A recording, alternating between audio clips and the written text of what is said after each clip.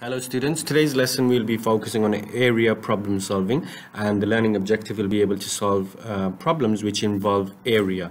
Okay, our real life links and keywords remain the same, and the equipment needed for the lesson will be pen, pencil, ruler and an exercise. Right, now going on into the lesson.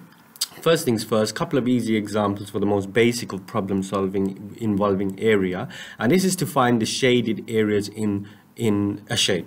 So if we look at A, the green shape, we are looking for the area of just the green section, just the green coloring. And the way we find the area of this is, first of all, I've labeled the green section shape A and the white box within it shape B. So we need to find the area of each. And the area of shape A is going to be 9 times 11, which is 99 centimeters squared. And the area of shape B, as you know, is 24 centimeters squared. Now, because we don't need the area of shape B, we just need the green area, we can just subtract 24 from 99, and that will give us 75 centimeters squared. Now I want you guys to, using the exact same method and layout, can you try the yellow box or the yellow shape in your books now? So pause the video now and have a go. Okay, what we should have done is 56 subtract 12, which equals 44 centimeters squared. Now, what I want you guys to do is try both of these questions. If you look at the question on the right, it's very similar to the one we've just done. And the question on your left is an area of a compound shape, but I've done the split for you. And instead of having an L shape, we've got a triangle and a rectangle together. So can I ask you guys to pause the video now and have a go at these two questions? Okay, so we should have answered these two questions by now. And yes, the first thing we do with the question on the left, so we've got a blue rectangle and a green triangle, and we need to work at the area of each. So we know that the rectangle is 24, and how did we get this 5? If you think about it, if you look at the 12 centimeters going down the vertical line, we have got another one which is going the opposite side, but it's only 7. So what we do is we're going to do 12 subtract 7, which equals 5, and that is giving us the base of our right angle triangle. Okay, so we can do 5 times 6, which is the base times height, and then divide that by 2, and that will give us 15. So we have the area of the rectangle is 24, we have got the area of the triangle. Now we just add those two together, and that will give us the area of the compound shape, which is 39 centimeters squared.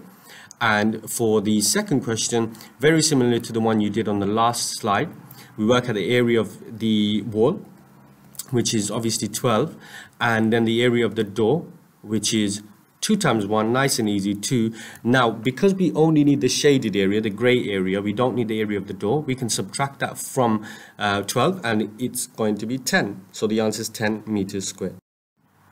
Now, for these questions, I will simply go through the first one on your left, and you will try the one on the right. So we know that the area is 40.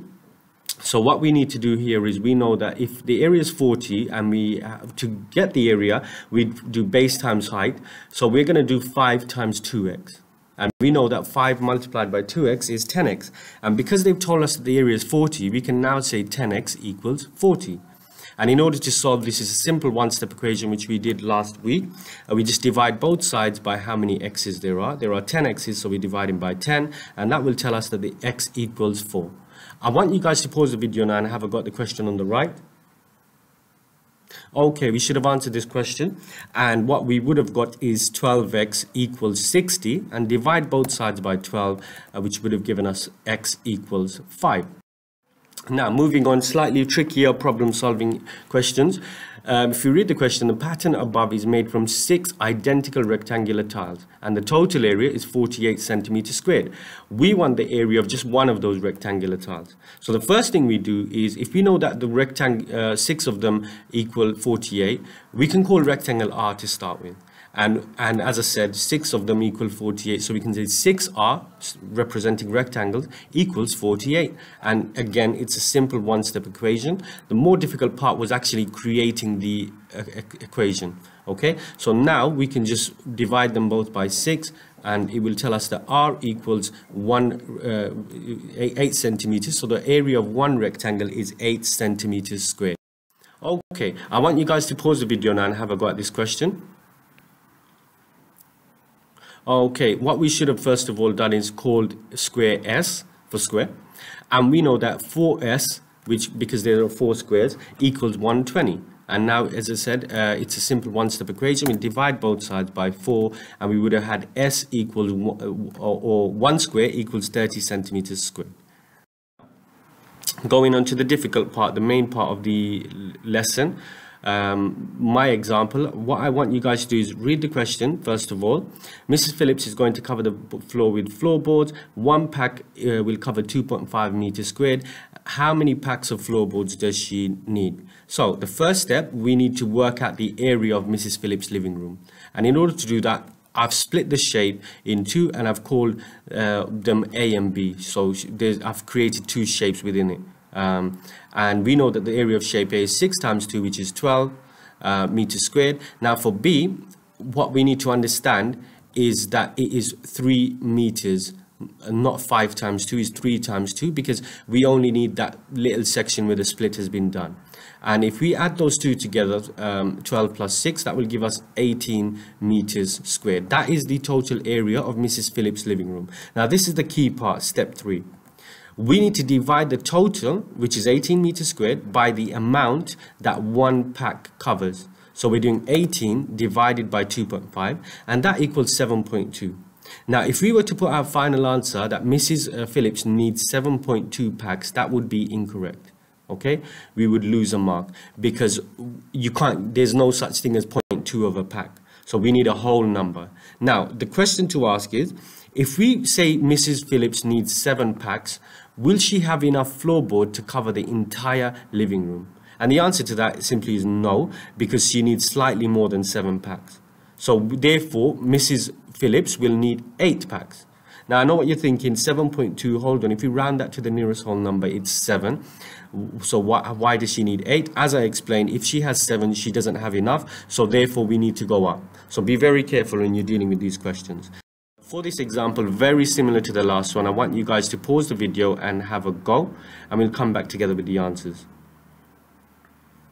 Okay, so in short, the total area of the dining room was 15 meters squared, and we're dividing that by 3 because each pack covers 3 meters squared, and that gives us exactly 5. So therefore, Jill needs 5 packs of floorboards. Okay, well done if you got that one. Now, this is the main activity. And what I want you guys to do here is, obviously using a ruler and a pencil, you're going to draw these shapes. So the red one is a compound shape. You need to just simply work out the area. The yellow one is something we did at the start of the lesson.